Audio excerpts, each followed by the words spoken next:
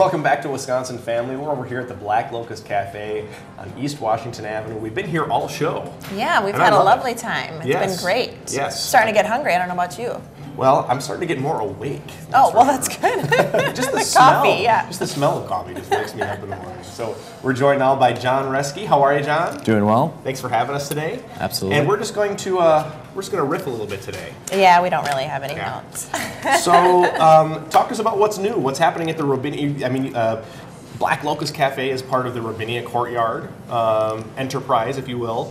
Tell us what's new, what's happening. Well, obviously, you guys are aware of the news with the closing of Julep and Barolo back in January 1st, officially.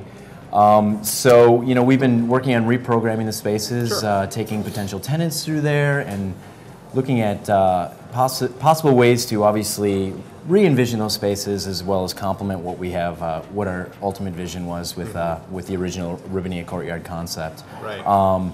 So we've had a lot of interest, and we've decided to plow forward with a new restaurant group, actually. So we've been assembling a new team, which we're very excited about. I can't name all the names because some of them are still members of other organizations, but Chef Nick Johnson's still on board, and he's obviously wants to return to what his passion was, which was kind of a European delivery of New World flavors, and so he's put together a really cool menu under the name of the Coterie. Actually, is going to be the name of the new space in back. Actually, nice. Beautiful. And we're excited because we're going to be doing some fundraising dinners here to kind of round out our capital raise here and get us launched soon. Hopefully, we're open in maybe 2 months. That might be a little optimistic. Wow. But there's there aren't going to be too many changes to the space. We'll be adding some fixtures and redoing some of the existing fixtures that obviously signified Julep's existence.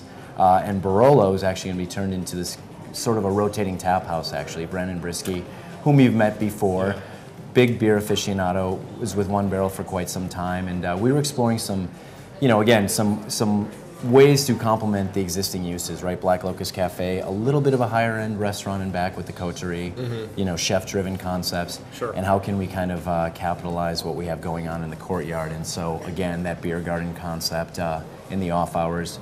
So what we're going to be doing is rotating various brewers through the spaces. Actually, we've got some strategic partnerships already lined up with some existing brewers. Bring them in on a month-by-month basis. They take over. They have some one-offs that are only available here as well, and we sign them up month by month. So I think it's a pretty cool concept. Obviously, it's not going to be the wine bar that Barolo once was, but a lot of the wine offerings that Barolo once had will be incorporated in the Coterie and back too. So again, everything that we were once familiar with is all going to be available here at Robinia Courtyard soon. That's wonderful. And I think that's important for people to know that just because you had 2 places that closed down doesn't mean that they're going to stay closed down. There's going to be something new and exciting coming. Well, I'm really excited about the newness that you have coming because you talk a little bit about some of the concepts, like a chef-driven concept, and bringing some experts in that are really knowledgeable in the beer industry. Talk to us about how important that is. I mean, the people that you have in place, when you're driving from behind and the product is at the forefront of what you're doing and your vision, getting the right folks is key. Oh, absolutely. And it's honestly, it's something I know nothing about, right? And you have to surround yourself with a solid team. They have to be passionate about what they're going to be selling, and I think we've really put together a good, solid group here as far as that goes. So yeah, it does. I mean, because they're going to be in there day in, day out and pushing that product and bringing the people in. And obviously we've created a beautiful space here, and we're very excited because obviously American Family Insurance, I don't know if you know, they just had their groundbreaking ceremony on Wednesday, right? So everything next door is going to be moving forward and should be open by spring of 2018. So again, it's just, not that we're playing the waiting game, we've got a great concept, but we're very excited to move forward because all the pieces are finally falling into position now. That is so exciting. Yeah, this is such a beautiful space. Just this is my first time at Black Locust Cafe, and you've taken a concept and made it very pretty and unique and aesthetically pleasing, and it's just incredible smells and great little spaces to sit. And I love this space already, so I'm excited to see what you're going to do. But share with me a little bit about you talked a little bit about the initial mission or vision of Robinia Courtyard. What is that? What was the sort of ground that you've established yourself on? Well, it was really about, originally I'm real estate development first, right? And obviously I'm always looking for creative projects, opportunities to take existing buildings, turn them into something new, And then on top of that, you have an opportunity to take, be part of this 200-acre renaissance, if you will, right? Cap East District's been rotting since, the 40s, basically. And so we got an opportunity to get in ground first and be part of something new here, right? I mean, there's hundreds of millions of dollars of reinvestment going on right now around us, and so it's exciting to be a small part of that. And so, you take all of your loves and compound it with, again, this opportunity to recreate this district. It's very exciting. So it is. It's a rehab of this little area here, and to be a part of that is wonderful. To bring the traffic back to this location and this area, and the excitement and the energy of people that can come to this space, and to be a part of that is an exciting thing. Absolutely. And I'm curious to know. I mean, are you a kind of a two-part question? Are you looking to have any other people or experts or take on anybody else as part of this endeavor moving forward? And then also, how have you found the people that you found who are as passionate as they are?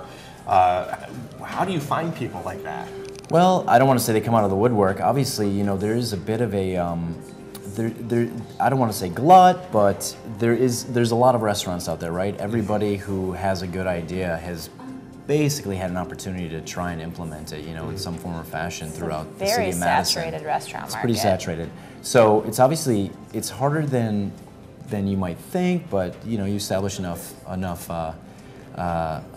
contacts in the industry, and people are always bouncing off of each other. That exchange of ideas is always happening. Wouldn't it be great if? And again, it's just a matter of getting access to resources to make it happen, and then obviously implementing the idea once it takes off. Well, I'm a strong believer of if you're creating energy and buzz and excitement in your space, people tend to be drawn to that. Absolutely. And so you have the opportunity then to have people sort of come to you and be excited to jump on board with you. Yeah.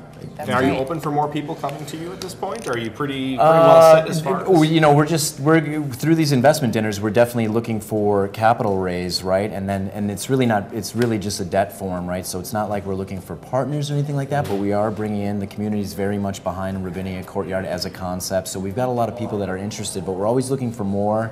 You always want enough working capital to get to the finish line. But as far as our team goes, we're pretty set, actually. We've got a good team. It's rounded out between the 3 spaces. That's a good place to be, because once you have the right people in place, you can really move forward and charge ahead together as a group. So Absolutely. That's wonderful. Absolutely. Yeah, absolutely. Real quick before we go, tell us about some things that people can get on the menu here at Black Locust Or Cafe. what I can get in just a minute. All right, in about 5 minutes, you're going to be ordering. Yeah. Well, I'd like to think we're famous for our jianbing, right, which is that traditional Chinese crepe sandwich that I don't think anybody else has to offer in the city of Madison. And we got a couple of riffs on that with a Cuban sandwich version, then a veggie sandwich version. But we've got some fantastic bowls, some great open-faced sandwiches, a little of everything actually, and then obviously our sweet and savory crepe selection is pretty solid as well. And we're going to take advantage of that. You had me at veggie sandwich. Good Love thing this it. is the last segment. Yes, that's right. John Reske, thank you so much for having us today. We've been here at the Black Locust Cafe, part of the Ravinia Courtyard family of restaurants over on East Washington Avenue. That's all the time we have for Wisconsin Family. We'll see you next time. Every day is a new beginning. Shine your light. It's your day and the world is waiting.